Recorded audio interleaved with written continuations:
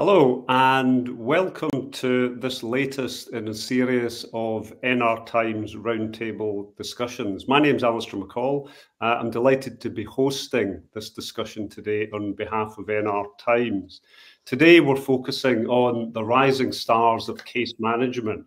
So we'll have a look at and discuss what great case management looks like. We'll talk about the challenges and opportunities faced by case managers, and we'll touch on leadership, innovation, and the future of case management as well. I'm going to ask all of our panelists to introduce themselves in a moment, and we do have a fantastic panel who've agreed to share their experience and their insight with us today. A couple of things I should mention with reference to NR Times. We've got the NR Times Awards coming up shortly. Nominations for all categories, including Case Management Firm of the Year, close on September the 30th. So get your nominations in, please. And if you're not already an NR Times member, have a look at the platform. There are 3 tiers of membership available, and benefits include a double-page profile in our printed yearbook and 24 articles published in NR Times over the course of the year, and a seat on a roundtable discussion of your choice. So those are the plugs with reference to NR Times. Let's move on, much more importantly, to our panelists. And I'm going to ask our panelists to introduce themselves, say a few words about themselves, their organisation, and their areas of specific interest. And if I can come to you first, Nikki, please. Certainly. Good morning, everyone. So my name is Nikki Smith. I'm a director of Stanley Smith Case Management, and we're a case management company that covers the southwest of England. We have a team of about 15 case managers, all highly experienced, and we cover all areas of case management. We've often found ourselves receiving a lot of complex referrals, and that's due to the amazing kind of standard of clinician that works with us. I'm a neurophysio by profession. I'm still clinical as well. I like to keep myself clinically current. A lot of our case managers that work with us do exactly the same. I love the world of case management. It's such a brilliant area to be able to sort of impact and you know, make a positive change on the client. So I'm really excited to be here with all the other experts around the table. That's fantastic. Thank you, Nikki. If I can ask you, Jo, to introduce yourself, please. Thank you, Alistair, and thank you for the introduction this morning. Yes, I'm the CEO of Unite Professionals Case Management. We're a national company delivering case management in complex polytrauma, spinal cord injury, brain injury. We've got 36 case managers throughout the country, unfortunately not in Scotland, Alistair, but we do travel, we do cover the rest of the country, and we have a fantastic internal team of 22 other staff in compliance, finance, and our amazing team of rehab coordinators and care coordinators. As Nikki, I find case management and the evolving industry fascinating. It's wonderful to be able to walk alongside people who have complex situations, helping them to problem solve those situations and sort of re-get their lives back, I guess. So that is my love of case management, and I know it's what makes our team enjoy every day what we do. Thanks, Jo. And it sounds as though it won't be long before we see you north of the border. Stephen. Hi, good morning, everyone. First of all, thank you to NR Times and Alistair for having me back. It was only a few months ago that I was on one of these roundtables, so it was nice to be invited back. I guess I did something right last time, but it was really enjoyable, and I'm sure this one will be as well. So I'm Stephen Akerman. I'm a solicitor at Barr Solicitors. We're quite a small niche firm. We're based in the Northwest, but our reach is nationwide. And obviously we do deal with people in Scotland, but obviously their accidents have to be related to England because it's a separate jurisdiction, legal jurisdiction. We're not licensed to practice law in Scotland, but we have had clients, I've had very fond memories of a Scottish client. She lived up in the Highlands, but her accent was down in England. So we helped her. And as with the case managers, I find the work that I do extremely rewarding. People's lives have been changed. The system we have here, the NHS and all the governmental systems are fantastic, but of course, everything is strained, everything's limited. So we, working with our partners, experts, case managers, whoever it may be, OTs, we can really help people get that extra help that they need to, make their lives as comfortable and as fulfilling as possible. Because just because somebody needs a case manager or anything like that doesn't mean their life is any less fulfilling than any other person. It's just in a different way, and we try to facilitate that. And as a lawyer, when an insurance company is trying to pay as little as possible, it's really fulfilling when we get a fantastic result for our clients. Great, thanks, Stephen, and fantastic to have you back on this roundtable. Shabnam. Hi, everyone. Yeah, thanks also for the invite to be here today. So I'm Shabnam Berry-Khan. I am an advanced Babacom case manager. I'm also a clinical psychologist by training background, and I'm the managing director at PsychWorks Associates. We are a case management and treating psychology service, so bringing a slightly different angle to some of the work out there. And so our focus tends to be a little bit more on sort of trauma-informed support to our seriously and catastrophically injured clients, but also their families as well. That's really important to us. We do have nationwide coverage across our service, although our case management team is emanating mostly from the southeast of England. We have also a particular interest in diversity and belonging, with a particular interest in sort of ethnicity within that diversity umbrella term. So our interest in the work that we offer, it has an emotional responses flavour, if you like, thinking about the mind-body connect. And the experiences and the journeys of our clients in their personal injury new normal life, if you like. And as I mentioned before, systemic focus is particularly of interest, where we think about the family's needs as well as the professional network's needs. Our thinking behind that is that our clients can only do as well as the network of professionals around them. And therefore, we have a responsibility, if you like, to think about the scaffolding around our clients in the form of that professional network. And so we do tend to think about how we can support at that level as much as the core, the client level as well. Thanks very much, Shabnam. And last but not least, Sophie. Hi, Alistair. Thanks for having me, everyone. Good morning, all. So my name's Sophie. I'm a case manager at Corpore Case Management.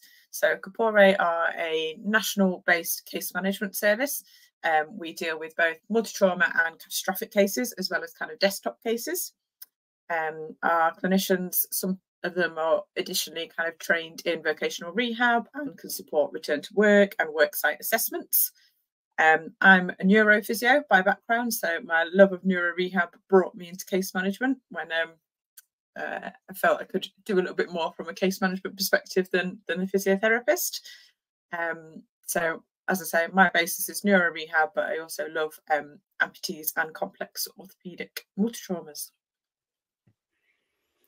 Thanks, Sophie, and thanks to all of our panellists for those introductions. I'm going to go around the panellists again now and ask each of the panellists to say a few words about their perspective on what exceptional case management looks like within their organisation. And when I say exceptional, you know, those things that really stand out for clients and their families. And Stephen, I'm sure you'll give us a legal perspective on that. But Nikki, if we could start with you, exceptional case management, what does it look like? What does it mean? What do you have to do to achieve it? How long have you got? It's exceptional case management to me is obviously, and you hear this a lot, but it's obviously client-centered. It's incredibly important for the case manager that's working with the client to ensure that they've got the right skills to do so. So they need to have a very good understanding of the condition that the client's presenting with, the injury, you know, or the MDT that is going to be needed around them. So they need to have that base. They also need to have a really good working relationship. I've often found throughout my years of working as a case manager, I started working as a case manager in 2008. And I've found that sometimes you might have that case manager that has all the right skills to work with that client, but actually when they come together, they just don't hit it off. So there's got to be that also connection to be able to work with that client, because case management is quite personal. You get to know the client really well, you get to know their families really well. You need to have great communication skills to be able to kind of negotiate and discuss some of the can be quite sensitive topics that we deal with in case management. And you need to have a really cohesive approach so that you are working really efficiently with everybody involved. Also a great knowledge of all the local services around that client is incredibly helpful, and also means that it's cost efficient as well, because you're not taking time to have to research and find things out. It is also often better if your case manager is, particularly if you're needing to pop in to see the case, to see the client, is if your case manager is fairly close geographically. I know there are some cases that can be done via desktop, and we certainly can do those as well. And I know there are certain cases where a lot of remote working is incredibly useful and helpful and keeps the costs down, which again is fantastic. But if you are working with a client that you need to be able to kind of go in and visit, then being fairly local to that client is also really helpful. I could go on forever, but I'm going to actually let other people speak, if that's okay. That's fantastic, Nikki, and thank you very much for that. I do appreciate that as we go around the panelists, there'll be many things you agree on. So maybe you could pick out those things that are, particular to your experience or organisation. Jo. Thank you. Nikki, I would say ditto, but I think you made some great points there. I think the only other thing I'd expand on with that is personally, I think the industry is changing hugely, and the other stakeholders that we interface with, so the legal profession whose client it is, and the insurers, as you touched on, Stephen, they're changing all the time. Case laws coming in, which challenges case management practice. So I think for us, as Nikki said, the proximity to clients, making sure that you are acting in an advocacy way. So actually, great case management is almost invisible in a way. You're sort of in the background. You've got great networks of rehab providers who are well governance and compliant with what we need as a background in case management. Our Babacom and CMS UK standards provide us with a great benchmark for good practice. The other thing I'm noticing with the case law and the industry currently is the importance of supervision, really close supervision, somebody who understands and can support those case managers in unpicking complex situations. It also allows for continuity if case managers fall poorly, as we do,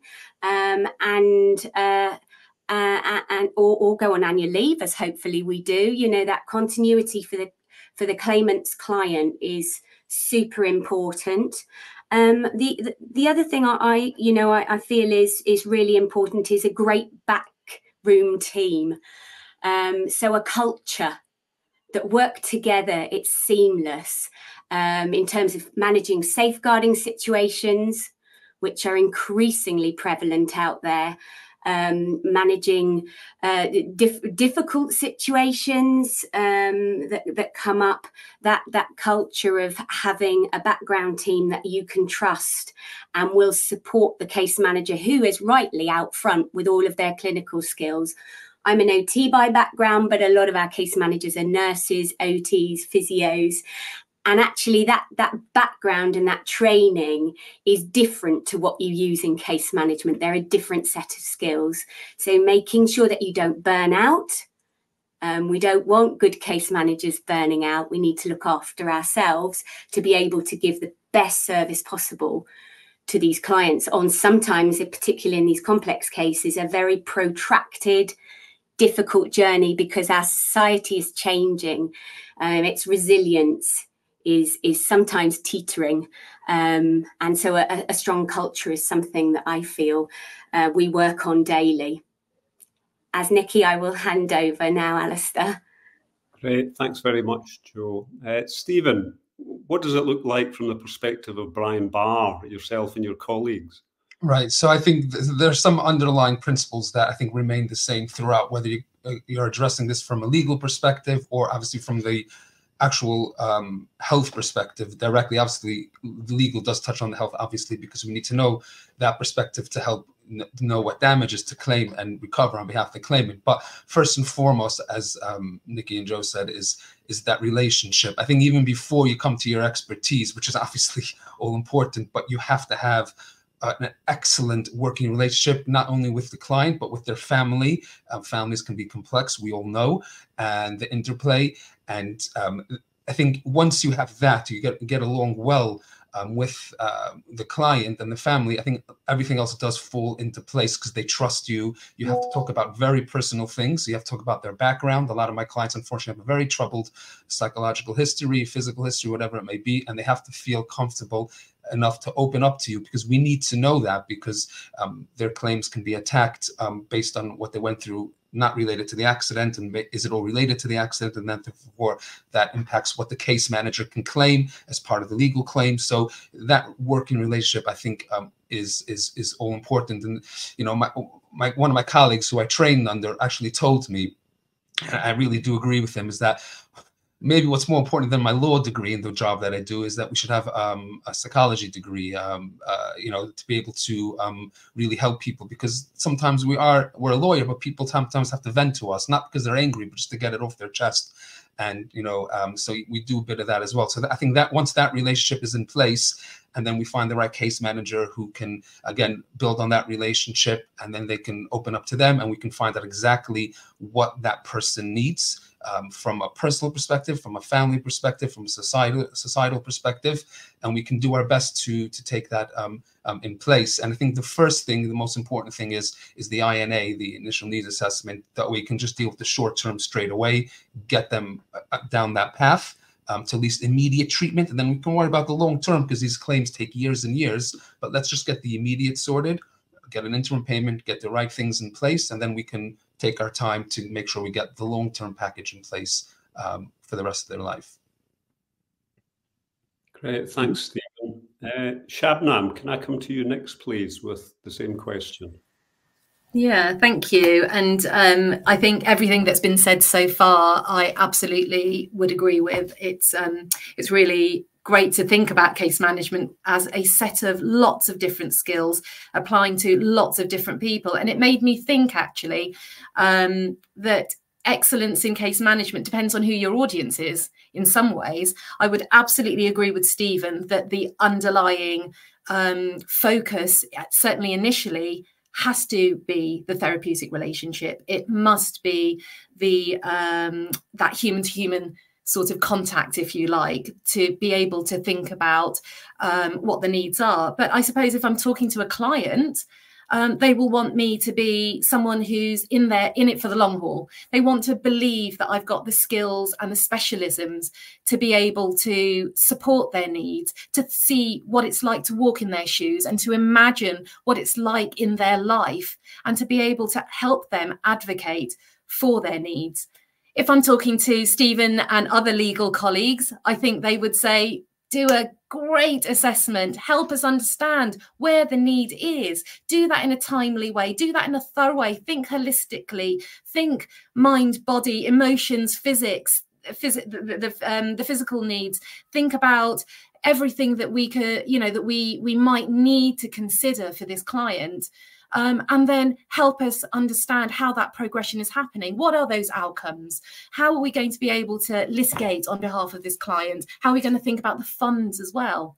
I think if I'm talking to support workers or sort of the professional network around the client, they want to know that we're able to think together, that there's some kind of cohesive approach to what we're doing, as opposed to someone over there doing some work, someone over there doing some other work, and it not necessarily relating and pulling together in, you know, from a psychological perspective, you know, with that story, that cohesive formulation underpinning what we're all collectively, cohesively doing together.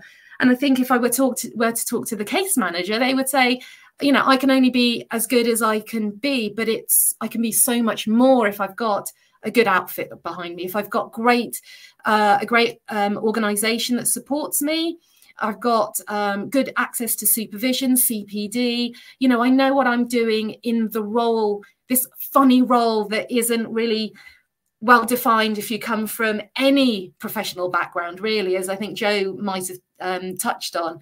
You know, it's different for a nurse would look at it differently, a psychologist would look at doing case management differently. But actually, how do we sort of pick out the sort of core skills and help someone transition from their professional background into case management and do that while meeting the audience's needs? There's something about that. And then, of course, the self-care angle, 100% on that. Absolutely. There's lots to think about. And so I think excellence is very multifaceted. And yeah, I would say it's a full role in that sense, but it needs lots of people to help it, and it helps lots of people in their roles as well. Does that make sense? It does, loud and clear, Shabnam. I think going fifth in this lovely panel, I've maybe got a few things to add, but very much echo what everyone else has said. So I think kind of for me, excellence in case management, like I said, starts with the right case manager for the client. So the importance of those meet and greets, that no pressure environment, that ability to just meet the client, then meet you, have a very informal discussion about kind of what they need, as I say, kind of no pressure.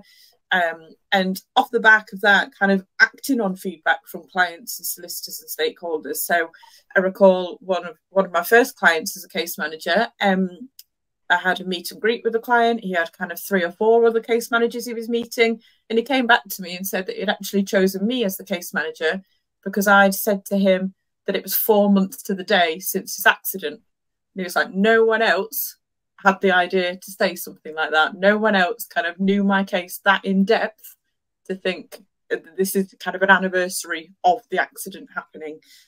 So that's kind of always really stuck with me, as I say, to just put in those personal things and to make sure you know the case before you're meeting a client.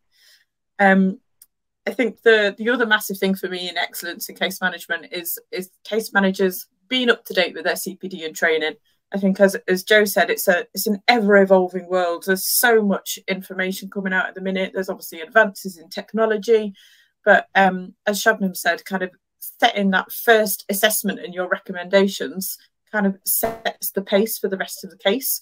So having those ideas already in place, say if it was a spinal injury client or an amputee client, of knowing what technology is out there at that point, or knowing what research is coming out, so that you can kind of influence the costings for the solicitors like Stephen to go to the other side in terms of interim payment and funding, to make sure that we're preventing delays as the case goes on. So really just setting that scene at the beginning with that case manager client relationship and knowing what's out there as far as possible, or what's coming that you could use or can influence the case going forwards. Thanks, Sophie. Great to hear that real-world example there. I'd like to open it up now and talk about some of the challenges that you face as case managers. And we'll have a bit of a chat about that, but then move on to opportunities, innovation, new approaches. So I'll just ask which of our panelists would like to kick off that discussion about some of the challenges that you face and things that act as barriers. And if they were removed, would allow you to do even more with even greater impact.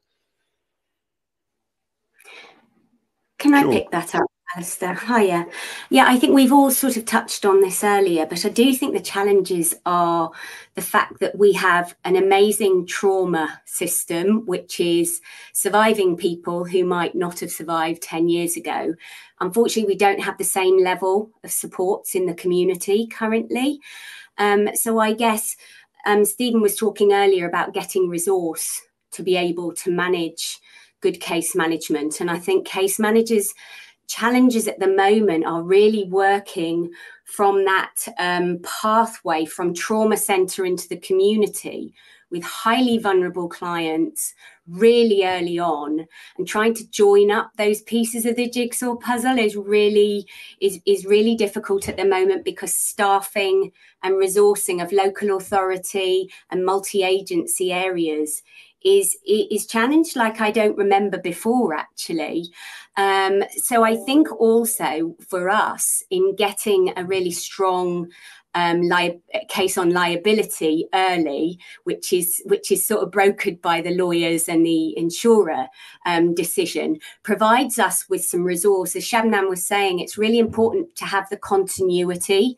So what you don't want to be doing as a case manager is starting to involve yourself in advocating and moving this pathway forward for a client where resource dries up or isn't available. Because although we can, and we're very, very skilled, all of us, at accessing ICB resources, you know, mental health resources, health CHC funding where it's needed, and bringing that together, the actual man on the ground, woman on the ground, is very challenging to find now, and very stretched. So I think when we step into this lane, I'm going to call, which is a case manager lane, because we're not part of the litigation, and we are, you know, our duty of care is to that client, not ultimately to the court. It feels like a huge responsibility to start that journey in a very sustainable way. And I would say for us as case managers, that is quite a significant challenge at the moment, because our system is evolving, but it's very patchy across the country at the moment, and that makes for quite a sort of a stressful journey, which needs to be well managed, because multi-agency working is essential for the long-term management of clients. In case there isn't funds available, you have to be working in a multi-agency way with GPs, local authority, health, to ensure that client's journey is shored up, especially brain injury, for the rest of their life. And I would say that that's a big environmental change at the moment. Thanks, Jo. Would anybody else like to come in on that subject? Sophie? I think I'd echo kind of Jo's thoughts on that. I think it is a big challenge at the minute. Obviously, as far as possible from a case management perspective, we try and exhaust all NHS options, local authority, statutory services, prior to kind of going to the solicitors or the insurers and asking for funding. I think kind of a challenge we do come across is maybe when the NHS, as Jo's mentioned, kind of the trauma pathway and rehab prescriptions in place, that X, Y, and Z therapy is coming later down the line, but waiting lists at the minute, it's kind of that weighing up how much of the delay is there going to be, and how much is that going to affect my client. I mean, from a physio background, I used to get so frustrated kind of with patients being discharged in hospital home because they were able to get to the loo. That's a very short-term goal, just because they were able to functionally get to the toilet, knowing that then it was going to be 2, 3, 4 months until they were seen in the community by therapists. Thinking to myself, very much with my physio head on, what compensatory strategies are they going to have learned in the meantime? How much of a worse position are they going to be in by the time that therapist gets there, because they found their own ways and means of doing things, but means that they're not using the right muscle groups, they're not doing things how they should be doing, and all of that affects everything else. By that point, they might have kind of lost hope in the system, they've lost hope in their rehabilitation, expectations won't have been managed. It's weighing up how far you can wait for those delays for NHS input to be in place, and then it may be very short-lived. I know some services only offer 4 community sessions, some only offer 6. It's that typical postcode lottery, versus, as I said earlier, kind of preempting things with your solicitor, with your insurer, if you're lucky enough to have funding available, to kind of say, as far as possible, we will try to utilise the NH services. NHS services, but with delays in mind, with restrictions in mind, this may be needed, and it's knowing when to call that decision to give your client the best shot going forwards. Thanks, Sophie. Anybody else in challenges? Nikki? Yeah, I absolutely agree with both Joe and Sophie. I mean, one of the massive challenges is statutory services versus sort of private services, and when to bring in the private services, because like Sophie has just said, you know, sometimes you can get some brilliant input from the NHS, but you might actually have a very large delay. And I think that's where the case manager really needs to clinically justify what it is that they are recommending, and to suggest, like both Joe and Sophie have said, is when that needs to happen, whether it's going to be explore the statutory services, and, you know, if they can't come in and support that client in a timely fashion, then it's going to those private services. And that's where knowledge of rehabilitation, knowledge of the MDT, knowledge of the condition, and geographical knowledge around that client is incredibly important, that the case manager has all of that. And I know that Joe's also mentioned about having a fantastic team behind them. That is also really important as well, because you can then speak to colleagues, speak to your office staff, get people to do some research for you. So having that team, that structured team behind you to support you with those challenges is really important. Thanks, Nikki. Shabnam. Thank you. And it's really interesting, because I absolutely hear those challenges, and I suppose maybe what it makes me think is and that is that piece around interdisciplinary collaborative working, because that then will help guide where it is that we need to put our efforts, where it is that we need to then put our funding, where it is that we need to then think about the goals of the client and how we can then make best impact with the resources we have. And that is where we then talk about kind of the from the legal perspective, we have to kind of work that out with our sort of wider team, if you like. So I think it is a huge challenge, but I do also see potentially that there is a not a way out or a solution per se. Like it's a crappy situation, right? Sometimes where you are just, you have all these things that you want to do because you've just done this really amazing INA that says do all of this stuff. The funding is limited, the resources aren't amazing, or you don't know where to go for the resources.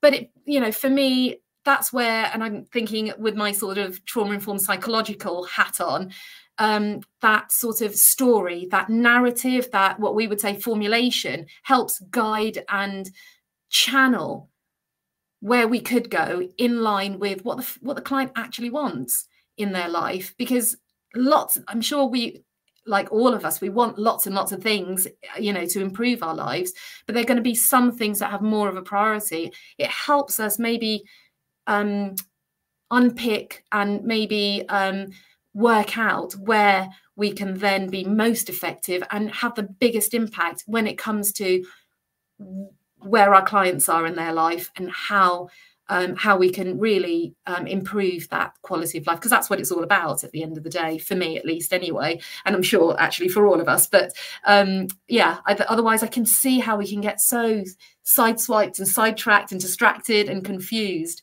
about where to go, and relying on one another to be able to work out almost a consensual way forward in line with the client's voice can help maybe with a bit more direction and a bit more guidance, really.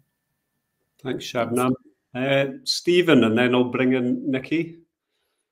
Thank you, everyone. Obviously my perspective is slightly different.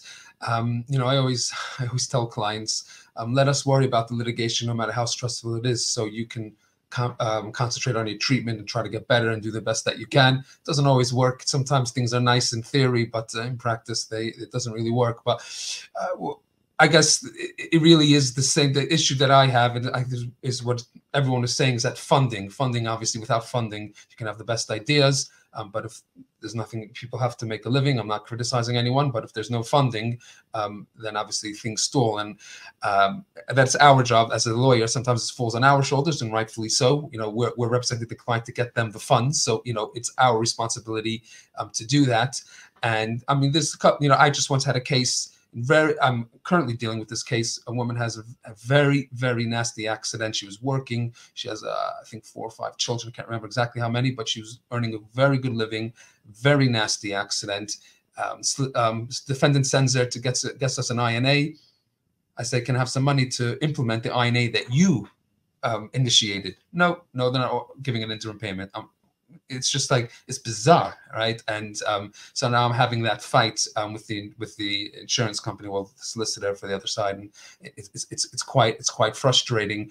You know, that can be quite frustrating. But a good development recently in the last few months, and I'm sure everyone around this virtual table is aware of it. You know, there was recently a Court of Appeal decision that obviously we have cost budgeting now. The courts are very on top of the fees that solicitors charge, experts charge, case managers, OTs, everyone. They want it all budgeted. And there's a very good Court of Appeal decision that overturned the first instance decision that a solicitor can claim back the time that they sit in on meetings with case managers, because at the first instance, the court said that's not really directly related to the litigation, and therefore this time the solicitor spends, they can't recover those costs. And they put in the budget, I think it was around £60,000 to £70,000 for those costs. And thankfully, it was overturned at the Court of Appeal, and the Court of Appeal said, in principle, those costs can be recovered. And that's really, really important, because, you know, we're fighting for the funding. We need to know in depth what we need to claim for. It's all very nice having a report, but black and white isn't everything. We need to really know in between the lines, and you only know that by sitting down with the experts, by sitting down with the case managers and with the clients around the table. And, you know, you'll get much better feel than just reading a report. A report, of course, is important, but it's not the end of it. And so a very, very good development that at least we can sit down and then we can do our best. The case managers will give us, listen, in the best case scenario, unlimited funding, we want, you know, a whole shopping list. But we need that because we need to know what to aim for. You know, that's fine. I think that's very helpful. I always tell people, give me everything and I'll do what I can do. But then we can then take that and then do our best and get as much as possible in place. And so, like I say, funding, and, you know, that does fall on our shoulders, but with a good case manager, they understand. And then when we get what we get, then we can work out the best plan. And a case manager will know what to prioritize and how to allocate the limited funds that we have. Because no matter what happens, you're going to have limited funds. It's just the way it is. That sounds like an important development, Stephen. And I think we all know how important it is that we have legal representatives making sure clients get what they need and what they deserve as well. Nikki? Yeah, absolutely. And also just listening to everybody else talk, I think it's worth bigging up, you know, the therapist, the clinical case manager, because everybody's talking about problem solving. And I think therapists in particular in their training, in their, you know, experience of being a case manager, they are incredibly good at problem solving.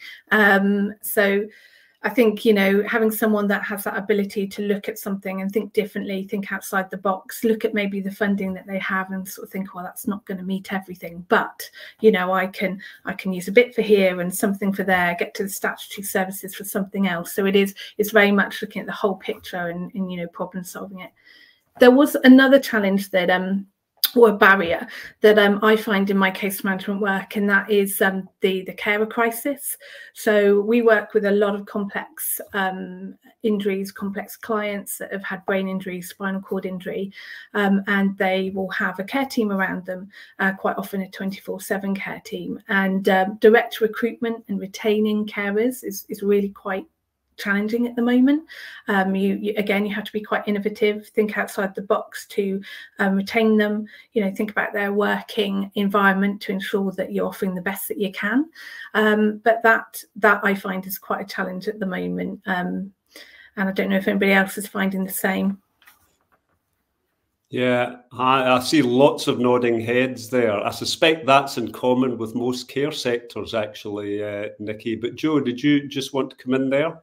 Yeah, I just wanted to come in and dovetail in with that, Nikki, because I think the other thing that I'm finding quite worrying is actually safeguarding concerns, and local authority safeguarding teams are extremely challenged because, as I said in the opening piece, is actually people are not as resilient. I think a post-COVID legacy is that there is a really low area of resilience in many areas of the country that are struggling to get back on their feet. And the care crisis, absolutely, as you say, there is a high turnover, a ridiculous amount of turnover, both in agencies and direct employ.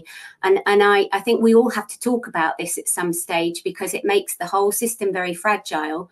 And those clients who are hugely vulnerable, and those disseminating circles around them of family, friends, and a broader audience are really challenged by the lack of consistency for care, for rehab, for all of these things that map that journey out. And local authority safeguarding services are absolutely creaking. And I know from our own safeguarding officer and deputy, those safeguarding concerns have pretty much doubled. And not necessarily because of the case management, because of life.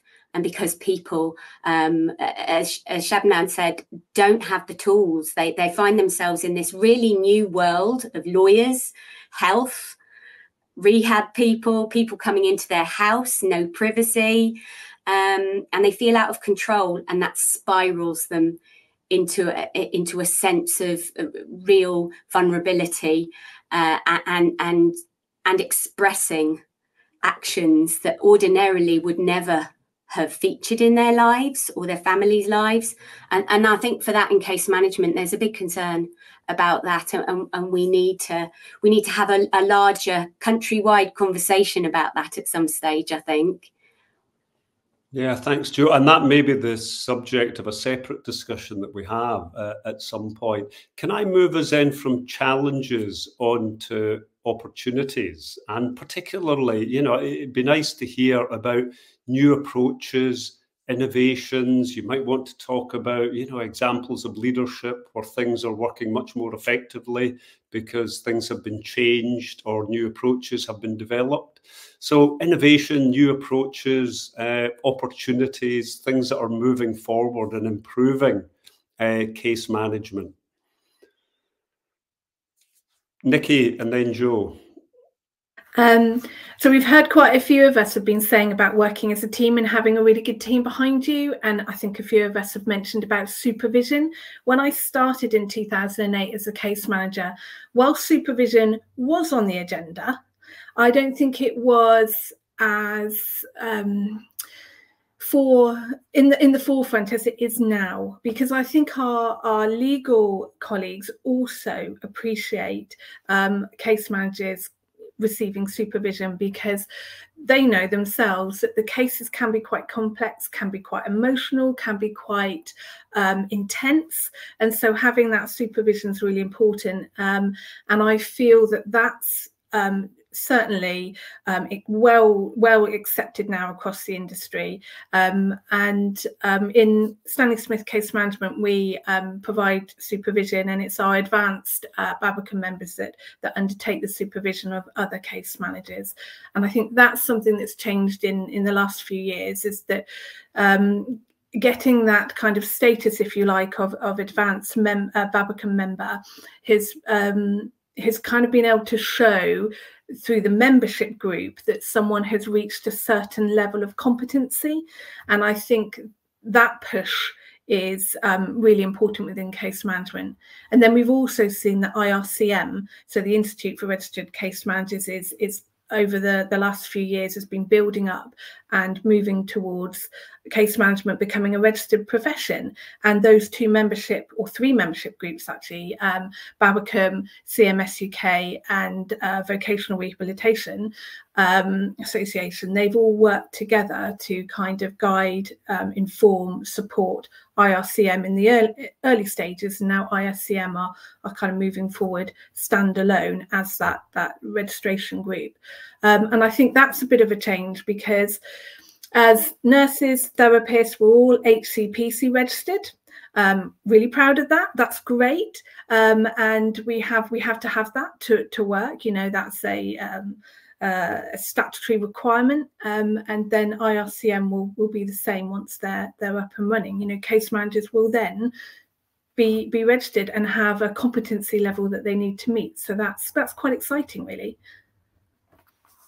Great, thanks, Nikki. Jo, you wanted to come in there. Yeah, I absolutely echo you, Nikki. The IRCM is doing a phenomenal job. It's one of those things that it's a journey, isn't it? It's not a destination. And I think the IRCM have some amazing board members, you know, built up from people who have years of experience in the case management industry, but also understand the complexities of this industry and the different stakeholders. So the defendant, the claimant, the insurer, which is important for our registration. And it will set a benchmark of what good case management looks like. And the thing about case management is it's always been lovely, hasn't it? Because it's very inclusive of all different professional backgrounds. It doesn't sort of hone in on one. So I think the IRCM, it will be phenomenal. I absolutely endorse what you were saying there, Nikki. I think from a creative point of view, I think the other things that we've noticed as a company, and we've listened to our case managers and we've listened to our internal team culture, and they want to work a lot more together. So we've developed a virtual rehab platform where we have consultants in rehabilitation come and problem solve pathways for clients. So where you've got a very complex situation, a case manager, and case managers largely work from remote bases, so it can be quite lonely. So we've developed this platform. We pay for it annually, and we pay for the consultants to come on. It's a superb learning tool for CPD. It's run every month. People bring a couple of case studies, they problem solve it. The consultants in rehab take a sort of overview of it, endorse the pathway being taken, or maybe suggest a different route, particularly in polytrauma, where you can sometimes get stuck because the NHS doesn't have the same physician coming in all the time. So it can give a different approach.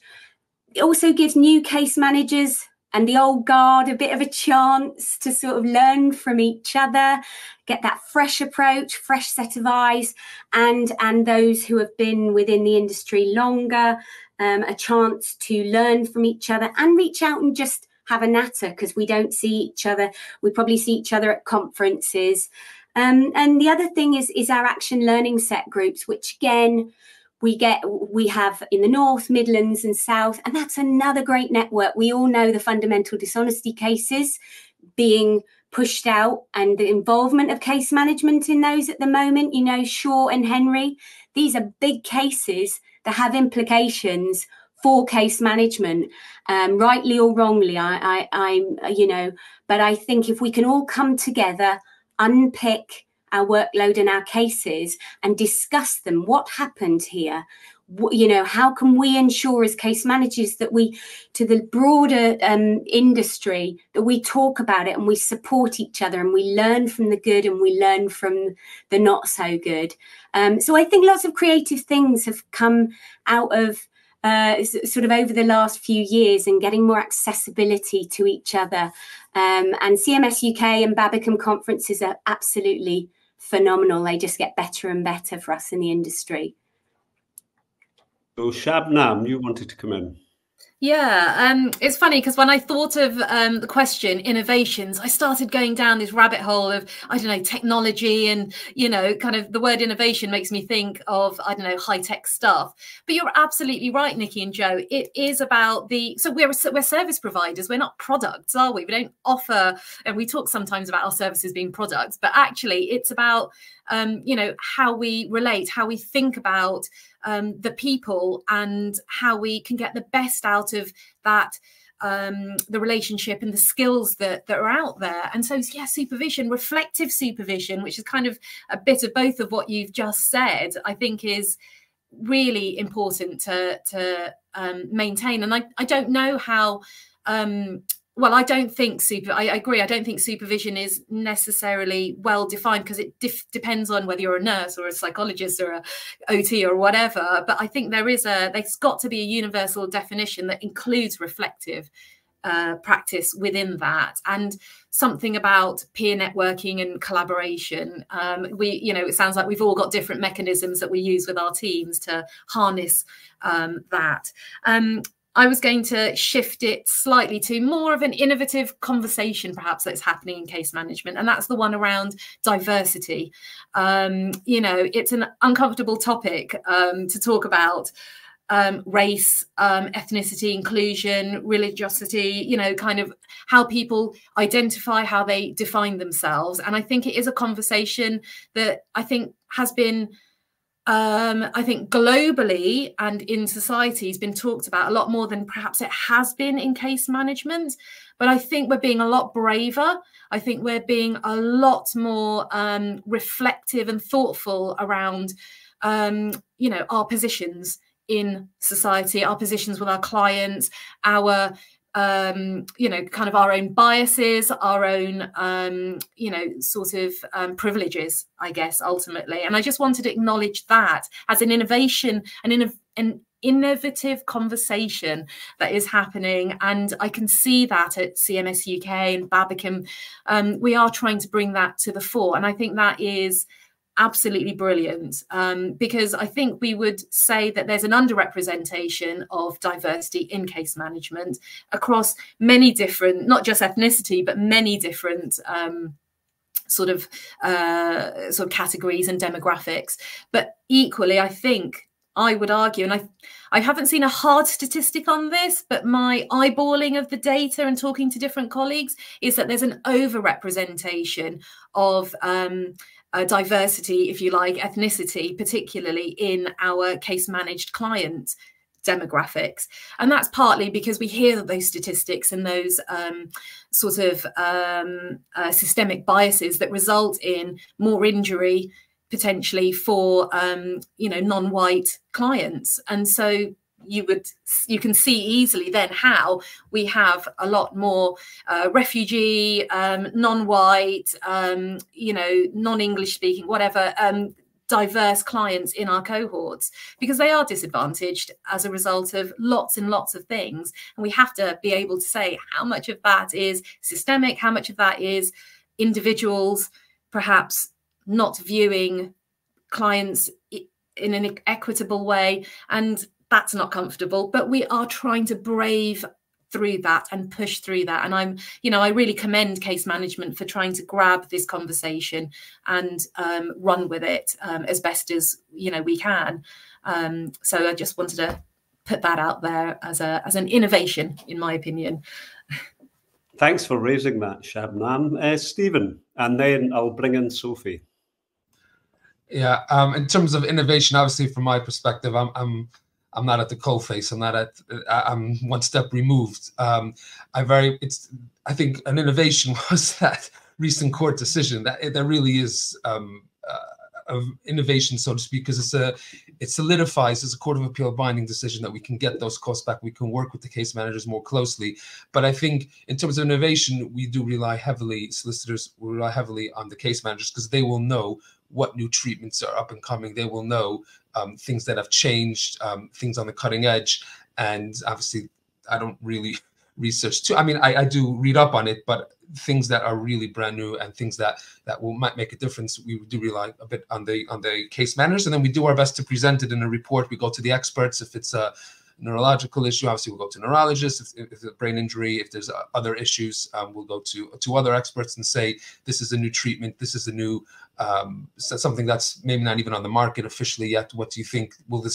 Is it worth exploring? Is it something we can claim for?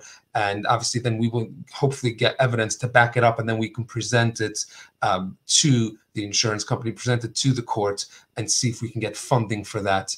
And I think, again, the case managers bring it to us, and we try to justify is the wrong word, but we try to get the evidence. This is probably a better way to do it, and the evidence to back that up, that it's something that is worth getting funding for. You're not going to get it on the NHS because obviously they have their own processes, which is fine. But we try to say, you know, it's in the insurance company, because the better treatment, even if it's more cost up front, but if the long-term goal, if the long-term effect is to reduce the need for the client to rely on other carers or adaptations, then, well, in the long run, the person or the insurance company will save money. And it's always that difficulty in balancing out the short-term expense versus the long-term expense, because you see the short-term and there's no guarantees that the short-term expense is going to pay off. But, you know, we do our best to give our clients the best treatment possible that money can buy, really, and so to give them the best opportunity for good long-term outcomes. Great, thanks, Stephen. And finally, on that subject, Sophie.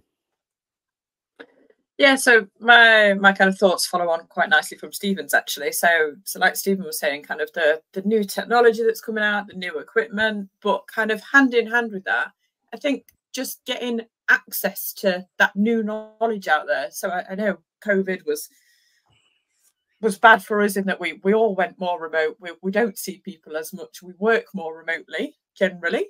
But actually things like webinars have boomed, and just being able to slot in a webinar in your day on something that has come up, some new technology that has come out, a legal update that's useful to know. I get laughed at quite a lot. I absolutely love LinkedIn. It is my favourite social networking platform. But my God, just following the right people on LinkedIn, the amount of LinkedIn influencers there are nowadays who put research on, and you just jump down the rabbit hole and find out something new, or new technology that comes out, or new magazines that have started, like the Case Management magazine, obviously the Barr magazine that's now out there, that are available both kind of paper form and digital form.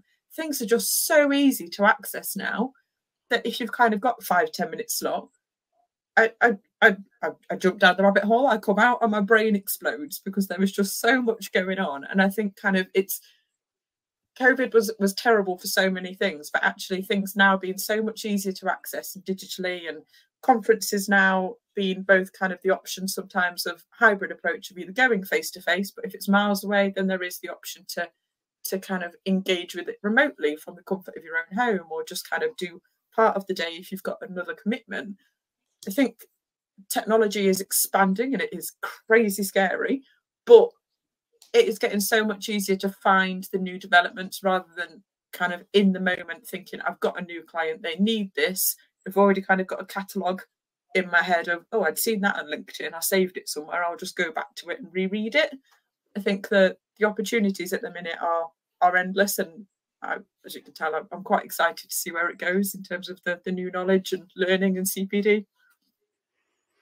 That's a fantastically positive way in which to sort of draw this discussion towards a close, Sophie. Thank you for that.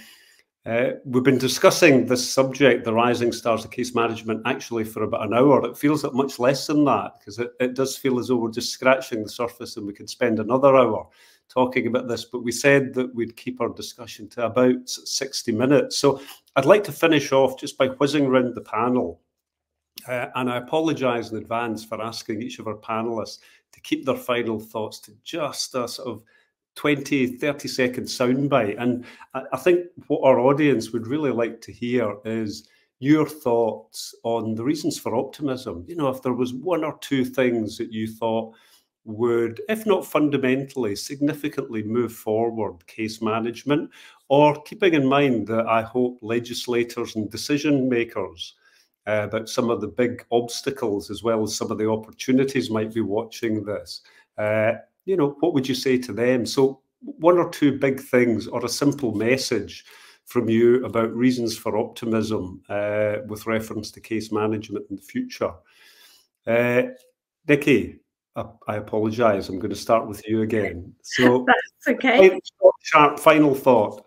Okay, my little sort of sound bite, if you like, is to summarise it all up in my head. I feel that cohesive working locally within your own team, your own company, you know, getting that reflective supervision and support is really important. But not only that, I think those conversations and that cohesive working needs to stretch countrywide in between different companies, different professionals, so that we can all kind of learn from each other I'm very excited about the membership groups. Over the last few years, they've all kind of been offering such fantastic support and education into the world of case management. So I think, you know, engaging with membership groups is a fantastic way forward. And also, obviously, I'm really looking forward to see where IRCM, you know, goes, and becoming registered with IRCM, and obviously taking on board, you know, their feedback as well. Great, thanks, Nikki. Jo, your one or two big hopes for the future? IRCM and registration is super important, because I think it's a kite mark of excellence, really, and that's really important. I agree with Nikki and everybody on the panel that actually collaboration in terms of building a culture of sharing and not coveting. So international collaboration, because rehabilitation is being so you know, so involved in Australia, New Zealand, India, China. There's some brilliant stuff coming over, and we need to talk more about that. I also would just like to give a shout out to CQC, because I know they're struggling at the moment to get their new systems up and running, but actually I love being part of that CQC regulation. I think it's quite exacting, and as it should be, because we're all working with complex clients with a variety of needs, socially, psychologically, and physically, and I like being held to account. Thanks, Jo. An important reminder of that global context. Stephen, final thoughts? Yeah, I think people that are watching this who may need case managers or may need legal help, I know it's easy to say and not always easy to feel, but you can be positive. There is the help out there. There are people, there are great case managers, OTs, solicitors. You may struggle to find the right person, but whatever your situation, the help is out there, and for people to get that individual what they need. So again, I know it's easily said, and these people, their lives have been changed in untold ways. But if there's one, you know, a bit of positive you can have, is that there are people that not only can help you, that want to help you. So it may take you a little while to find the right person, but that person is definitely there somewhere in the country, and it's not a needle in a haystack. There are plenty of people that can help. So just be positive and continue your search, and you will find the right person. Thanks very much, Stephen. Shabnam. Yeah, thank you. I've come to the conclusion that we have two superpowers: collaboration and information sharing. If we can maintain those skills and that opportunity in our work, we cut through all of that safeguarding stuff. We remain regulated and registered in the right way. We get great supervision. We get that community that we seem to be craving, and I absolutely agree with it. We're able to have those conversations. We're able to think about that cohesive package. What are we doing here together? You know, where are we moving with our client? If we don't remember, I suppose, that we have these superpowers, because we can, you know, they sound really standard, don't they? Collaboration, information sharing, it's kind of what you see all the time, but they are our superpowers. And I want to put that out there as our hope and our, you know, our optimism and our and skills that I think if you are working in case management, whatever your specific role is, that will be the glue that keeps it all together, I think. Fantastic superpowers to have. Thanks, Shabnam. And Sophie, you get the last word.